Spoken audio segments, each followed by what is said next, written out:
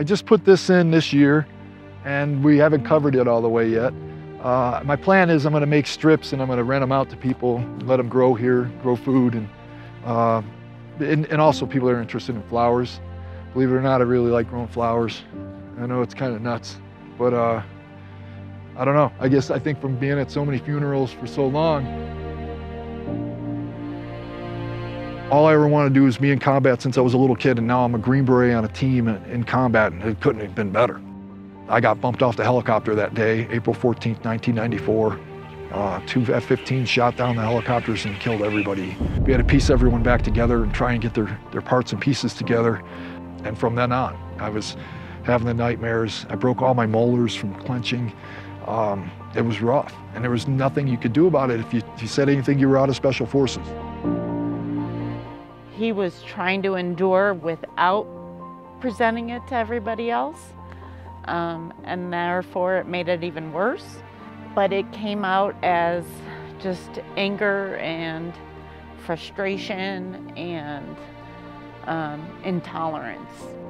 I would get angry nonstop, or snap, wake up angry. I'd wake up, my mouth would be filled with blood because I bit through my lips. Tried to drink it away. You know, I tried everything. He put me on antidepressants regularly. And within a month, I would start feeling like, you know, it'd be better for my family if I wasn't here.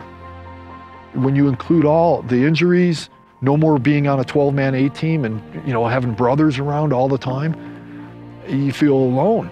And you hurt so bad inside, you've lost so many buddies. All the friends you thought you were gonna hang around with in retirement are gone. Sometimes you just feel like, all right, maybe I'm just gonna give up. I've lost 12 friends to suicide. It's too many. It's too many. They were all good men. Well, Pat had tried so many things, but I know he's a fighter. So when he told me about this, I was like, yeah, do it. And it was hard to believe when I got the phone call that he felt better. We finally have an answer. Vets can help us. It's fantastic. I'd lost hope, and now I have hope again. So, yeah, it's gonna be great. You know, I look forward to life. Vets gave Pat, myself, my children, our family, an opportunity to grow again. We want to do whatever we can to spread the message to others struggling. I haven't had a nightmare since November. Man, you know, I sleep good. Yeah, I mean, when we're only sleeping in an hour at a time, and I've been doing it for 25 years, it mentally destroys you.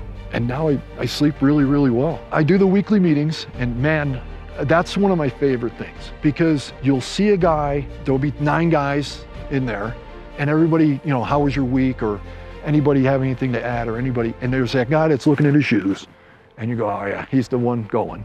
He's gonna go this week. And you can see it. You can see how much pain he's in. And the next Monday, he's got a smile from ear to ear, and you know, he's like, can I say something? And you know, it is so cool. It's just, I hate to say magical, but it's magic. So every week I always try to get home from work early enough to make the meeting, and just to see guys come out of it. It's such a great feeling. It brings you home. You know, it brings you home. Okay, I finally got to come home.